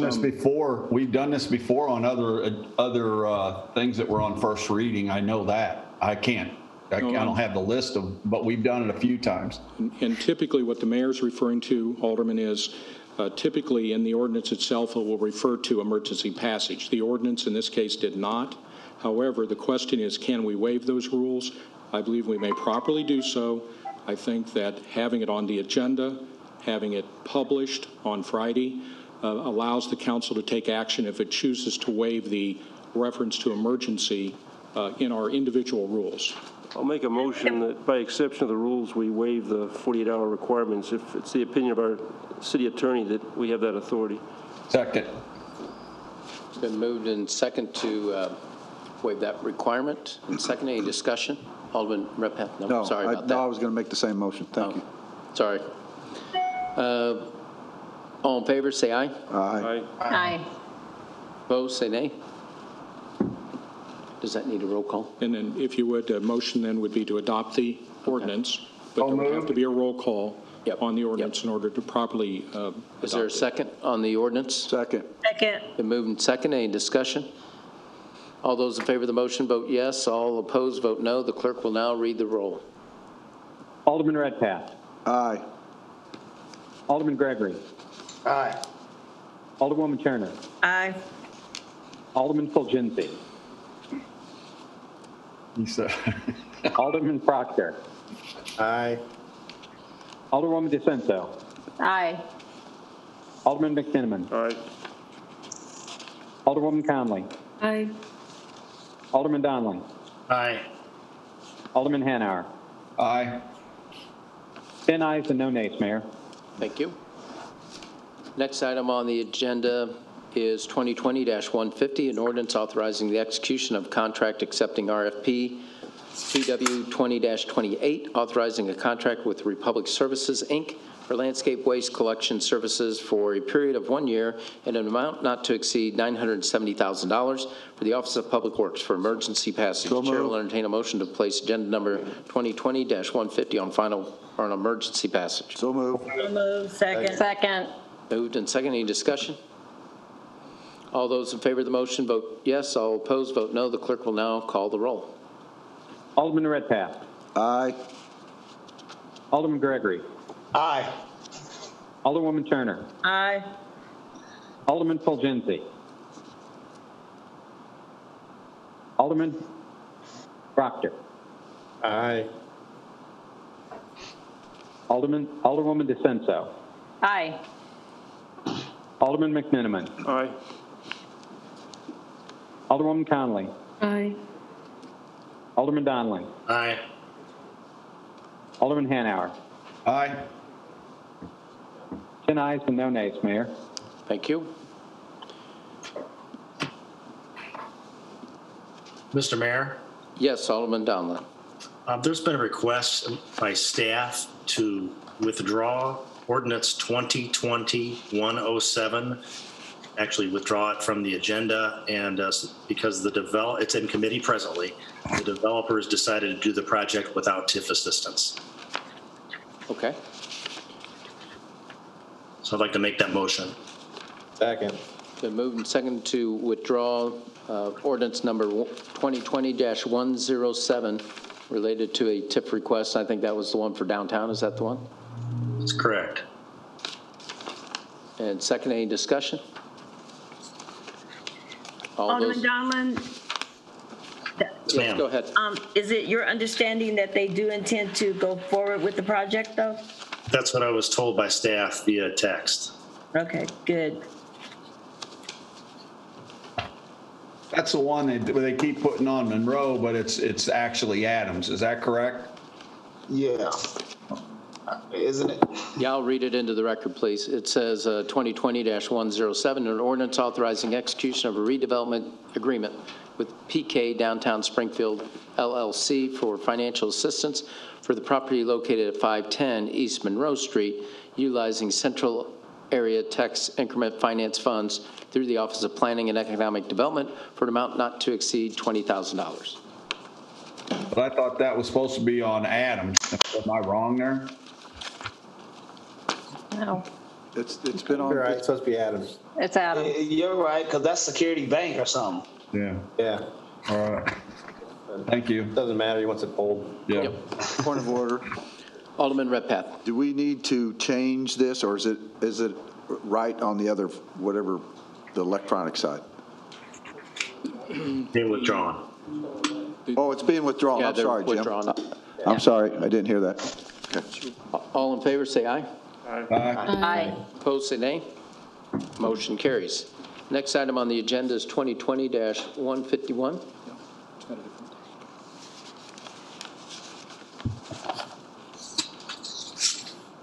An ordinance authorizing contract number PW 20-21 with Evans Cartage for landscape disposal services, which includes branches and limited yard waste services for an amount not to exceed $780,000 from April 1st, 2020 through March 31st, 2021 for the Office of Public Works for emergency passage. So move. Second. Second. Been moved and second. Any discussion? All those in favor of the motion vote yes. Those opposed vote no. The clerk will now call the roll. Alderman Redpath. Aye. Alderman Gregory. Aye. Alderwoman Turner. Aye. Alderman Solgenzi. Alderman Proctor. Aye.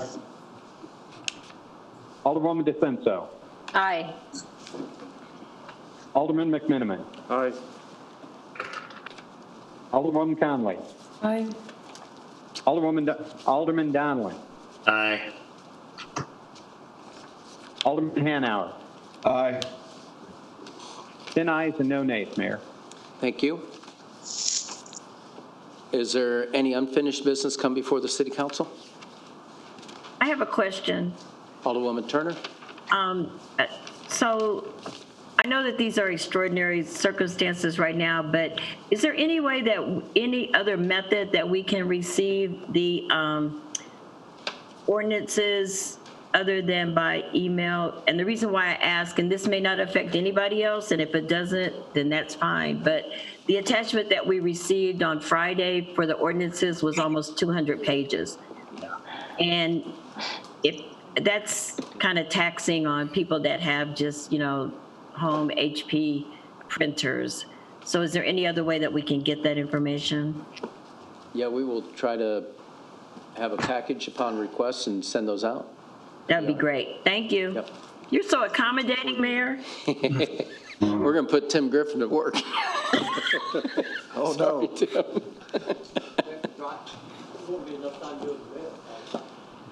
Yeah, we'll do our best to do that. Oh, I see. Well, we'll drop it off to your house. How's that? That's even better. Leave it in my mailbox. Any other unfinished business? Any new business come before the council? I do have two items, and again, this information is, one's on the website, springfield.il.us. Under the economic development page, the payment protection program that was rolled out by the SBA, that was a business assistance for entities that are keeping their employees through this tough time, and it helps cover the costs of payroll and operations. And so I know our community banks, they've been busy, extremely busy, because it just rolled out last Friday, and taking those applications. So we'd encourage anybody to go to their local lender and inquire about that program, because that's one that you apply through your bank, and then they help work the logistics through the SBA. The other one for individuals that need immediate help is the emergency impact. Oh, there we go. Impact Disaster Loan Program, where you can get $10,000 more expeditiously. That one, I believe, is right through the SBA, and that's for those emergency needs immediately. And that, again, that information is on the city's website. The other item, the second one that you talked about, I found out today because my wife applied for it. It takes a little bit long. It takes about 3 weeks to 4 weeks for it to get implemented. So either way, the SBA's flooded, and just like unemployment site is flooded. And so a lot of people aren't getting any money up front right away. They'll get it back pay, I guess. But right now people are struggling. I know that, so. Yeah, on that payment protection program, they should check with their lender and see what their options are there as well. Any other discussion on that? The other item, I did send an email with regards, we did get a request from the food bank, and it's the distribution of food. If you look what's happening across the country with the unemployment, which Alderman Hanauer, or the struggles have alluded to, that's put a additional burden on our food pantries and the availability of food. And so, what we're trying to do, the food bank has a need for financial with regards to taking that look out. If we do hit the peak within the next several weeks, you need to be looking out ahead of that to see what are the food needs. And so they did put in a request, and I did make the commitment of $100,000. I asked Capitol Township to match funds associated with that, and I did have a conversation with Congressman Davis actually today, and he did verify the funds that were awarded through his efforts of, I think it's nearly $800,000. Those could be used towards that initiative. So I don't know if, Chief, if you want to say anything else to that effect, or. But again, this is will help obtain, place the food order, because it does take, I think, 4 to 6 weeks, or 2 to 4. I think it's 4 to 6 weeks. I can't remember. She said they were 4 weeks out. And if you want to go over some of the logistics associated with that, I put this in the email the other day to the council, but they're the hub for the delivery mechanism for our food plan. They are the ones that did it already, so we didn't have to reinvent the wheel. But obviously there's other pantries, there's other food services out there. So for one of our biggest concerns wasn't really as much for people that were already in that program, already on that program, because they were already receiving that assistance. But we really wanted to identify those people that maybe were the working poor that are now displaced and need that temporary help, that 1 or 2 outreach from a food bank. And again, when they're looking 3 and 4 weeks out, that's how they have to project. They really need a crystal ball. Mm-hmm. They don't have it, but this is the best thing we can do is just to try to help them succeed. Thank you. So, Mayor, since we're talking about assistance, the CBDG funds, have we set the parameters by which that money will be available to the community?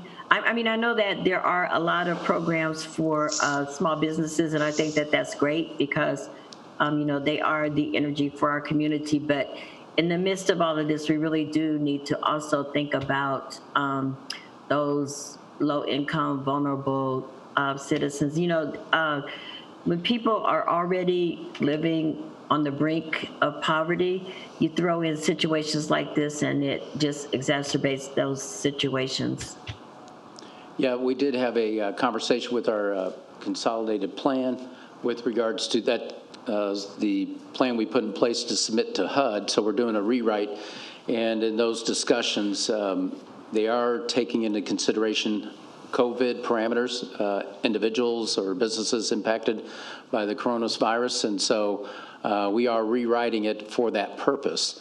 And they are going to change the rules or guidelines associated with that, so you can have additional support with regards to the coronavirus and those being impacted.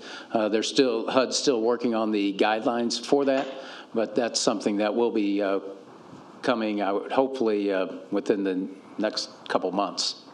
So, Mayor, will this be Hold on. So, no, I mean so you said in the next couple of months.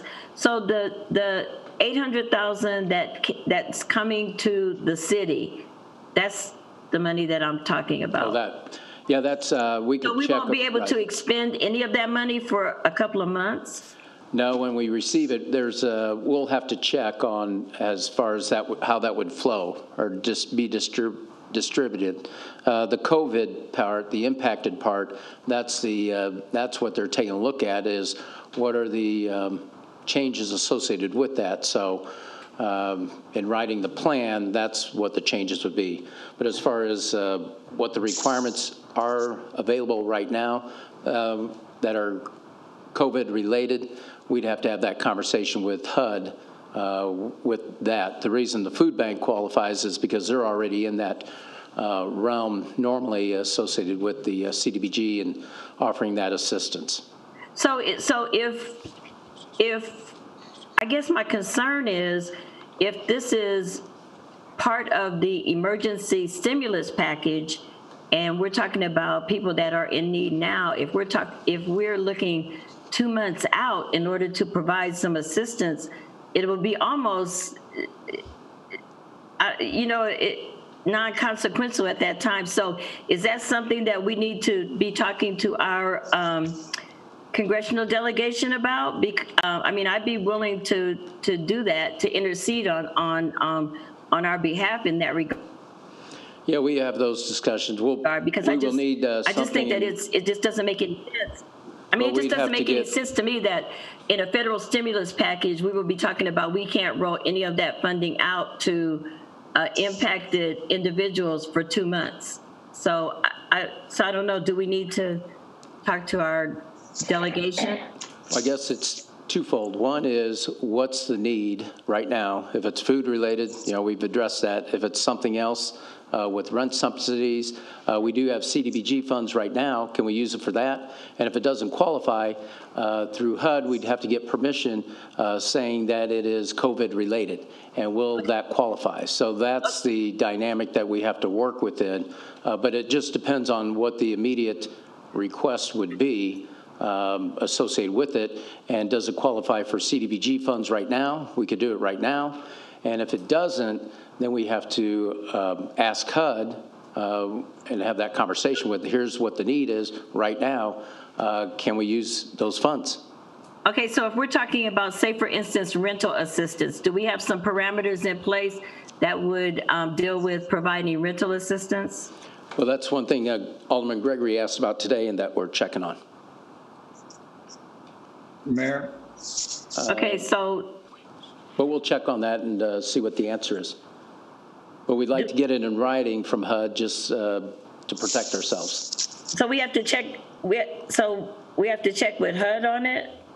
Right, and again, I'm not sure if CDBG funds, maybe Corporation Counsel can answer this, I'm not sure if CDBG funds can be used for rental assistance. I know they can be used for purchasing a home, down payment assistance, but as far as rental assistance, I'm not sure with regards to that. That's why I'm saying we need to be reaching out to our congressional delegation to get to, if in fact the emergency stimulus funding cannot be used for that on the local level. We need to, I know that they're working on some supplemental legislation. We need to let them know that that is a crack that we need to close if in fact that's not the case.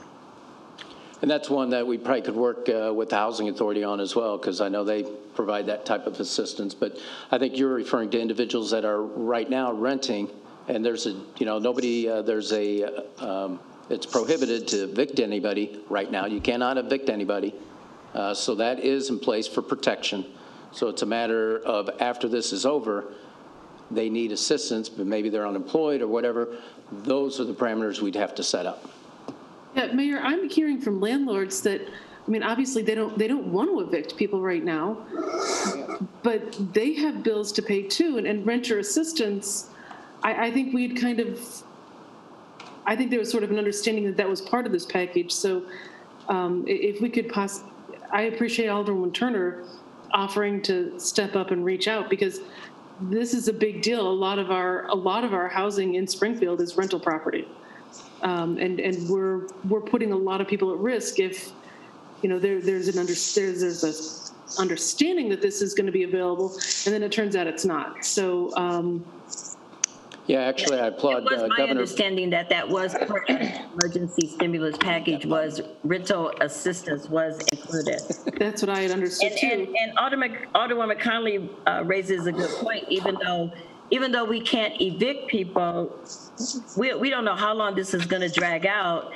And the minute that people can start evicting, that's it's going to be late to put people in the queue for assistance. And if you have an individual that has multiple rental properties, they still have bills that they have to pay. And if there's repairs and things that need to happen on the properties, we have to make sure that they remain inhabitable. So this is very critical. Oh, I understand that. That's why we've had conversations with Congressman Davis, which we appreciate. With regards to the other item, which we're not discussing, is mortgages. I mean, people owe mortgages, so we don't know what that situation is. And so that's really what we need to zero in on, what's the assistance. But again, what I was going to say, that's why Governor Pritzker's proactive measure with his emergency order, not allowing people to be evicted, gives time. And that's what you need, is let's get time to determine what funds are available, how can we allocate those, and that's what we intend to do. Alderman McMiniman.